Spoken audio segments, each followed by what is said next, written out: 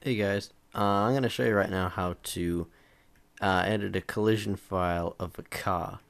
Let me just explain right now that vehicle collision files are built into the car's DFF, so they don't have an external collision file like map objects.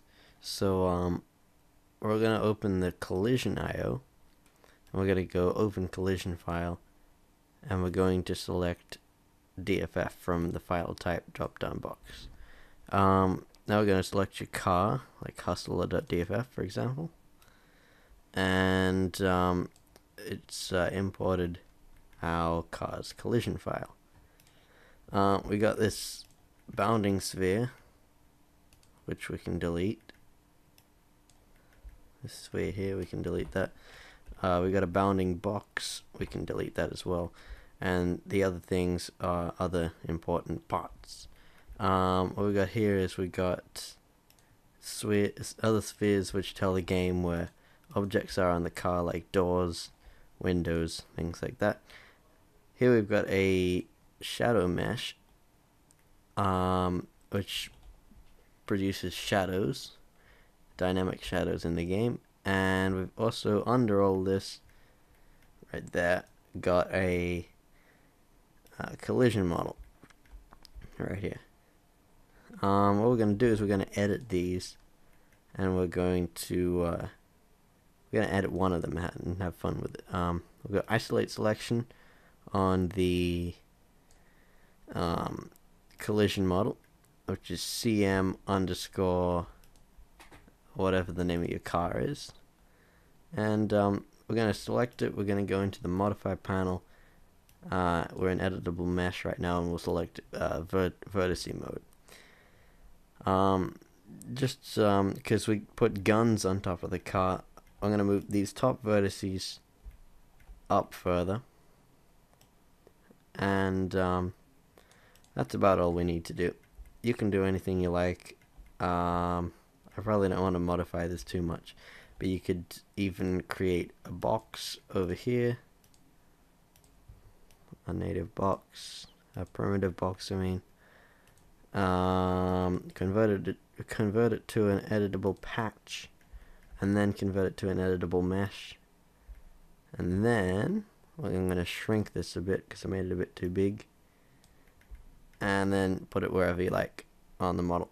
That's just an example though, I'm not going to do that. But then of course remember to attach it to the model, like for example put it there, click on the collision mesh, click on attach it to that, and then it's attached. But I'm not going to do that. It's just for an example if you do want to do that. Oops. So that's all I wanted to do, move that up a bit, the top bit up. Now we're going to go exit isolation mode. We're going to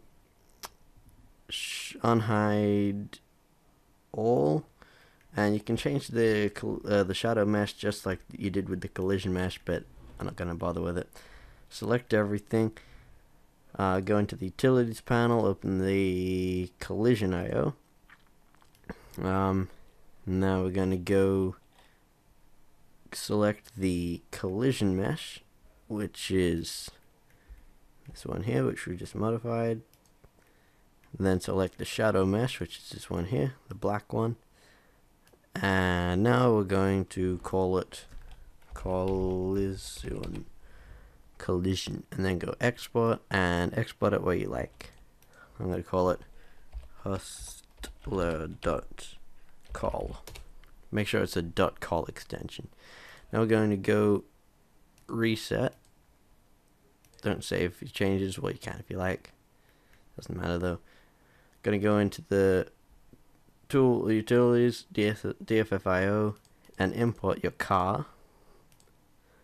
I'm going to go here and here. Now that your car is imported, select everything.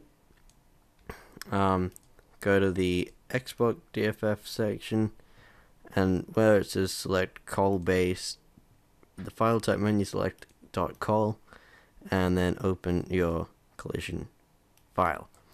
Now go export DFF, make hustler.dff.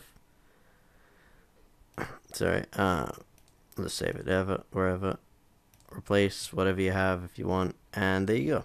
You've got a modified collision for your car. I hope you enjoyed the tutorial. Thanks for watching, and I'll see you again sometime.